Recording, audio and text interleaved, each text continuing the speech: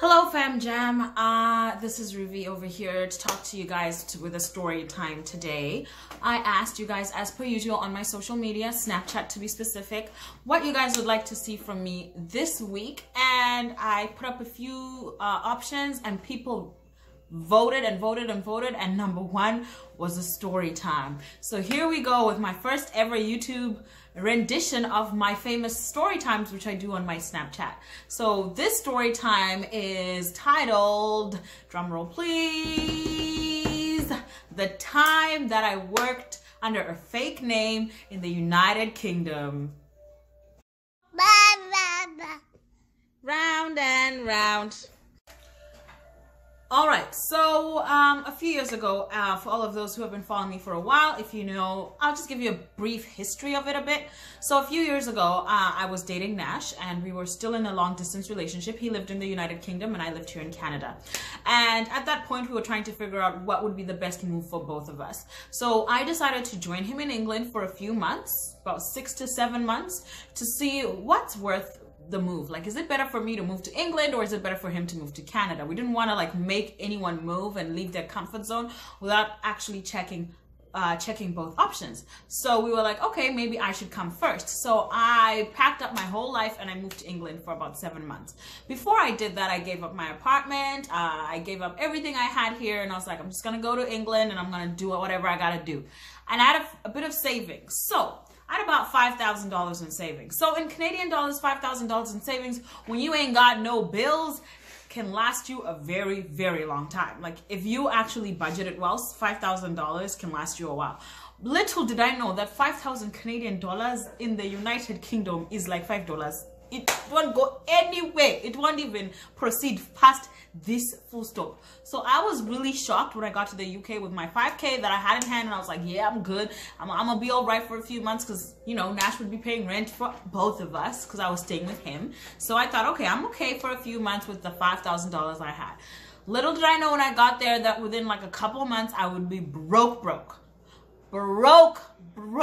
So I get to the UK on a visitor's visa, right? So in a visitor's visa, you cannot work, obviously. So I get to the UK on a visitor's visa, and I thought I had enough money to just be able to do things on my own. And I'm the type of female who does not, and I repeat, I do not like to ask people for money. I don't like to ask my friends. I don't like to ask my husband. I don't like to ask my family. I don't like asking for money because I've always made my own money.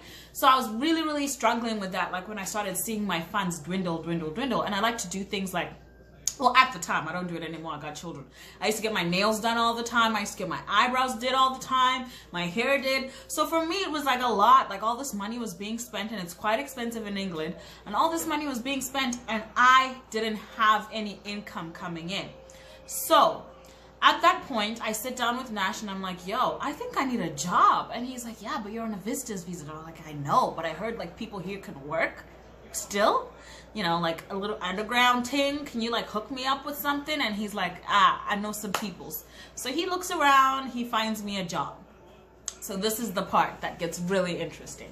So he hooks me up with a job. We used to live somewhere near Birmingham.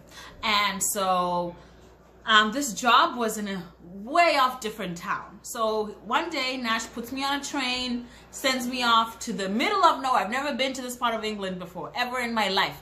Like, just sends me off like a child going off to boarding school, you know.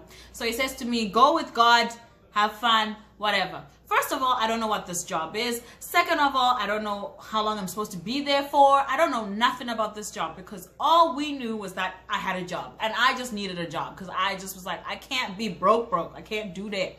So then I was like, cool, like I'm just gonna go and see what comes. I'm the type of female who can adjust to whatever situation I put in. You can put me in a palace and I'll be a queen. You can put me in the hood and I'll be a ghetto chick. Like whatever you got for me, I will do it. So I was like, nah. Let's go. Let's roll it out. Let's go. I get on the train and I go and I get to this place. I get to this place. I had been told by Nash that the owners of the company would be the ones to meet me at the train station and pick me up and explain what my role is and all that stuff. So I was expecting to be picked up. I wasn't just going into the blue, you know. So I get to the place, and like the city that I was gonna work in, and the owners come pick me up. It was a husband and a wife. They were Zimbabwean, obviously. Zimbabweans helping Zimbabweans. Thank you very much. I will always appreciate you guys. You helped a sister out. So I get there. They come and pick me up. They were really, really nice. They were super nice. They pick me up and I'm like, oh, my name is Ruvi. And the man is like to me, no, honey, that is not your name no more. And I was like, what?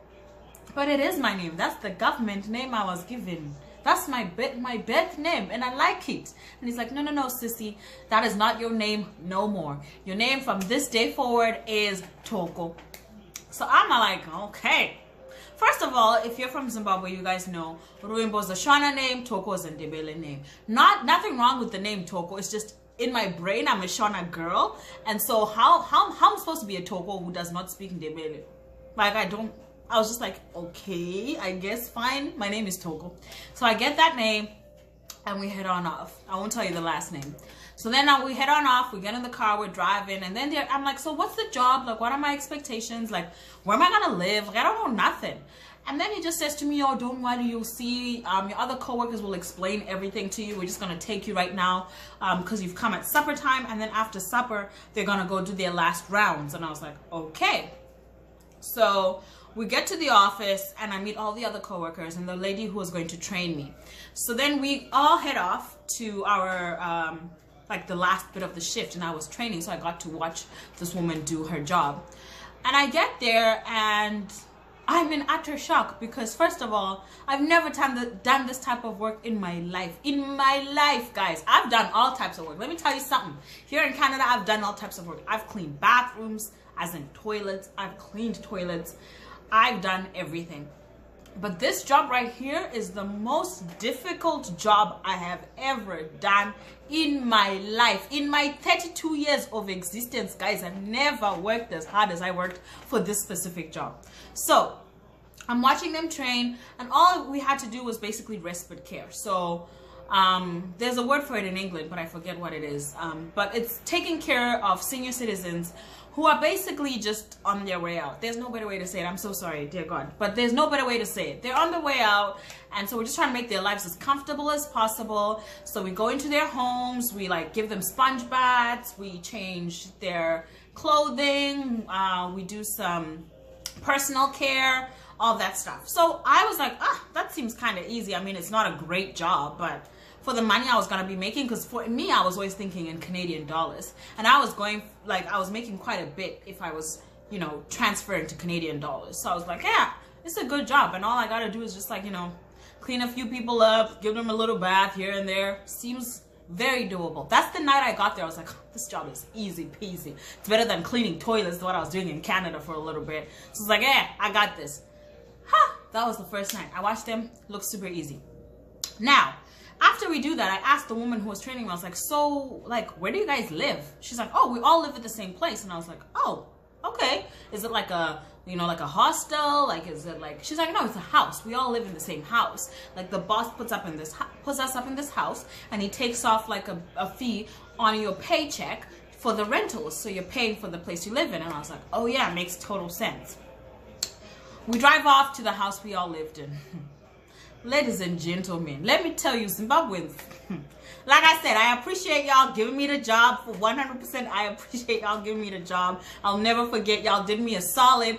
But the place we lived in, though, like, listen to the living arrangements. This is what I just need y'all to understand, okay? So we get there to the place we lived in. It was a 3-bedroom house. It was a 3-bedroom house. And there were 14 of us living in this 3-bedroom house. Dear Jesus, how must we fit? How must we survive? And we're adults. It's not like there's children. We are strangers. I can understand 14 family members living in the same household, but 14 strangers living in the same household? Like, what is going on? And then you're taking off on our paycheck to pay rentals. So for me, I was like, so we must all live in this house. So basically, the sleeping arrangements were girls got to sleep in with girls, men got to sleep with men. That's okay. But we would be sleeping in like doubling up, tripling up in bedrooms. Like, I remember I shared a double bed with another woman that I did not know my first night. in this place. A woman I just met, I didn't even, not even the woman who trained me, because at least if it was the woman who trained me, I'll be like, you know what, I'm a bit familiar with you, I met you like 2 hours ago. Total stranger, as in I get to our venue, our living quarters, and it's a total stranger, and she's like, oh yeah, sleeping with me. I'm like, okay, cool. I think we're sleeping in single beds or whatever, you know, just some comfort in the same room. Okay, whatever. I went to boarding school. I'm fine with seeing some female parts. I was like, yeah, whatever, I can handle that. But no, we were sleeping in the same bed, total strangers. I just met you. I could not sleep at all that night, guys. I was so uncomfortable, fam jam. I won't lie to you. My level of comfort was on 0. The worst thing about this part that we were living was it was way outside the city, because it was very cheap. So it was way outside the city, and there was no Wi-Fi at the house we lived in, and my data was so crap. Like just like the phone connection was so crap out here, because it was in the middle of nowhere. It was like in the country. So for me to call my husband at the time, my boyfriend, and tell him, dear God, this place you've sent me, hey, only God can help me now. I couldn't even tell him. Like, we had to text, because the WhatsApp messages would like take a while to deliver, but that's the only source of communication we had. And I don't know nobody at this place, guys. I don't know nobody. So remember, my name is Toko. That's my name, right? So if you guys know a little bit about me, is I used to have remember, my name is Toko. That's my name, right? So if you guys know a little bit about me, is I used to have a little, like, I guess a celebrity status. I don't know what else to call it. A celebrity status. People knew me, and I didn't know people knew me like that because of this page called Zvirikufaya Nakeda. And then we started our YouTube channel prior. Me and Otni, my friend, started our YouTube channel prior to me moving to England. So people knew of me, and people knew my face. So my name is Toko, but some Zimbas who work with me at this house know my name is not Toko. They're like, okay, sissy. But nobody actually has the guts to come and tell it to my face that they know that I'm not Toko. I don't know why. I up to this day, if I worked with you at this place, please come and comment below and tell me why y'all never step up to me and approach me and say, we know who you are. Nobody said it. I just heard rumors. Like, it was now a whisper in the air that this chick is Ruvi, but her name is not Toko. Anywho, so I stay there the first night. I don't sleep. The next morning I wake up. So a typical work day, right? Like 12 hours max is what I know, especially here in Canada. You can't work more than 12 hours without now stepping into something called overtime. So we wake up at like 5 in the morning. So the woman I was sleeping with tells me you have to wake up at 5 so you can shower. And then we have to go because we have to report to the office by 6:30 because our first shift started at 7. And I was like, okay, makes sense. We wake up at 5, we shower, we head on over to the office. And I'm just following suit, like what everyone else is doing. People would like make their lunches and then take them with them. So that's what I did too. And then we head over to the office. We get our schedule. So we get our schedule. This is day 1. I'm already on shift. I only trained the night before and now I'm on shift. I was asked, am I comfortable doing this type of work where I have to lift people and stuff like that? I was like, you know, I watched it last night. I did it briefly in Canada for a couple of summers. So when I was a student, so I think I'm okay with that. I don't see any difference between Canadian lift systems and British lift systems. I feel like it's the same world all around. So we get to my shift at 7 a.m. in the morning and I'm just like exhausted because I didn't sleep, right? I'm exhausted and I'm like, whatever, maybe it's like a 7 a.m. to 7 p.m. shift, maybe, and then I'll be done. If not, whatever, I'll see when I get there. So we go for our first round. So we did rounds. In a day, we did 4 rounds. So you do your first round from 7 a.m. till around 11 a.m. Then you get a break for 30 minutes and you go have like breakfast and stuff.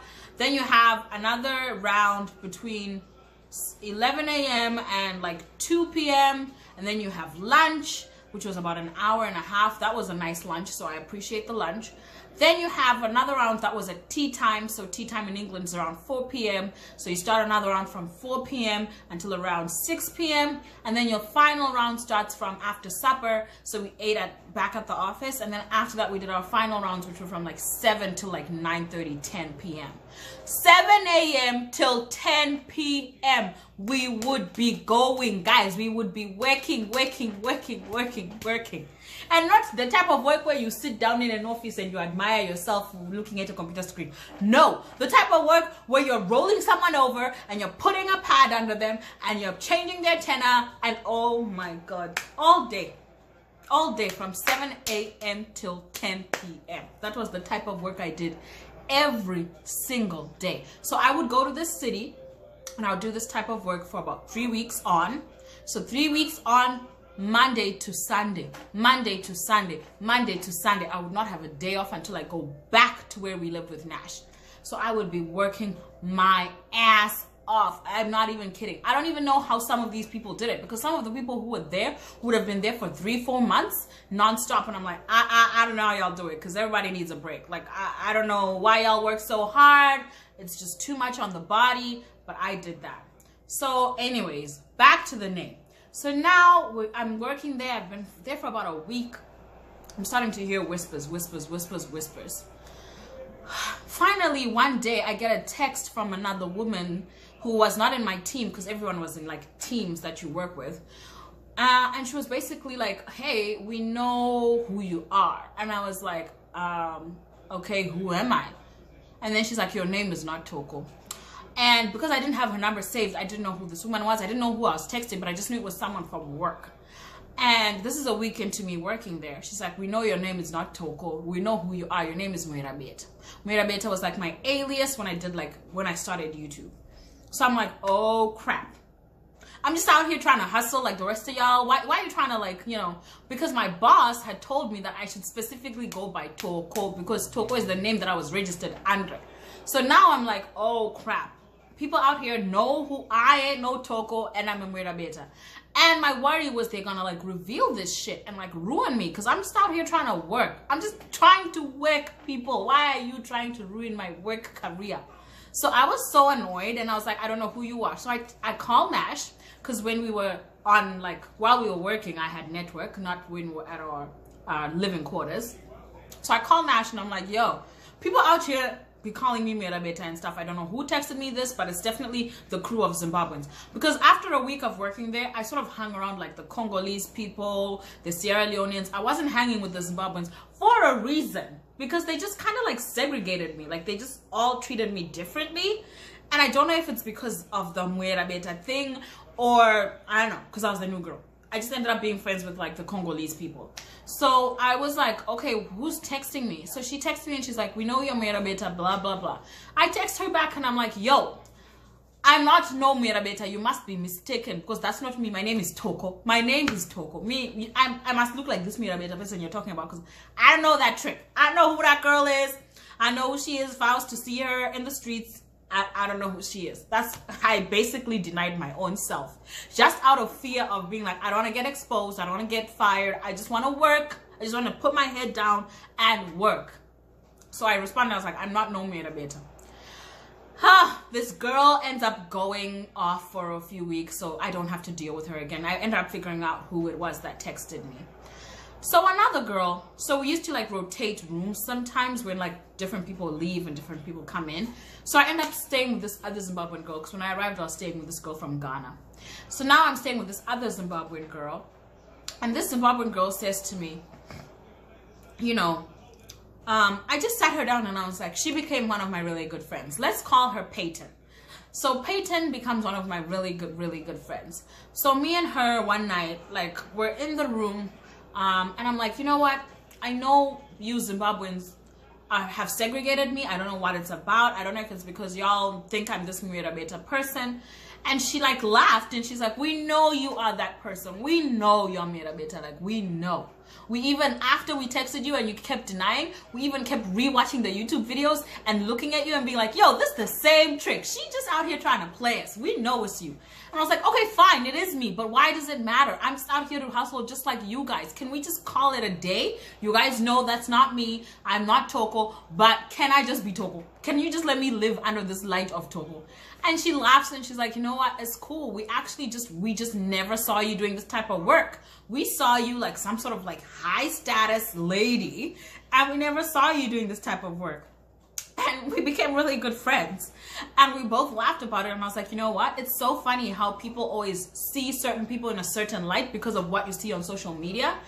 And then you think they're like better than you, or you think they're like stuck up. Because apparently the only reason the Zimbabweans segregated me is because they thought I was stuck up.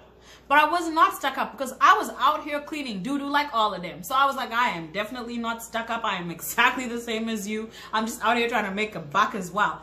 So that's how I ended up being Toko in the UK. And I was Toko for a while. And it's so funny because even now, when people would say Ruvimbo, I would be confused, because I'll be like, no, my name is Toko though. Like, my name is not Ruvimbo. That's not my name. And it was so confusing, because at work, I'm Toko. And then when I go back home with Nash, I'm Ruvimbo. And I was like, no, it's so confusing. My name is Toko. And then sometimes I'd come back to work and forget that my name is Toko. So then someone would be calling me. And you know, like when someone is saying your name, but it's not your name, so you don't respond. They'll be like, Toko, Toko, Toko. Hello, Toko, we're talking to you. And I'm like, oh, yeah, that's me, right? That's my name. It was just such a weird time in my life, guys. But I had to do what I had to do. I had to hustle because I just needed the income. It was just, I couldn't live on my husband's income. Like, I'm not that female. I'm a hardworking female. I gotta get my own. I gotta get my hair did. I gotta get my nails did, all on my own buck. So that's the story of the time I worked under an alias. And if you know me, if you met me during that time of my life, comment below. Wasn't it funny how we did that job, guys? But thanks so much for watching. And if you can relate to this story, if you've ever worked under a fake name in England or anywhere in the world, let me know. Because it's like, we all have these experiences as people from the diaspora, like people in the diaspora, trying to just make a living, to take care of our people, take care of ourselves. Because life in Zim is tough, and we gotta go out here and just, you know, do what we gotta do. Thank you guys so much for watching.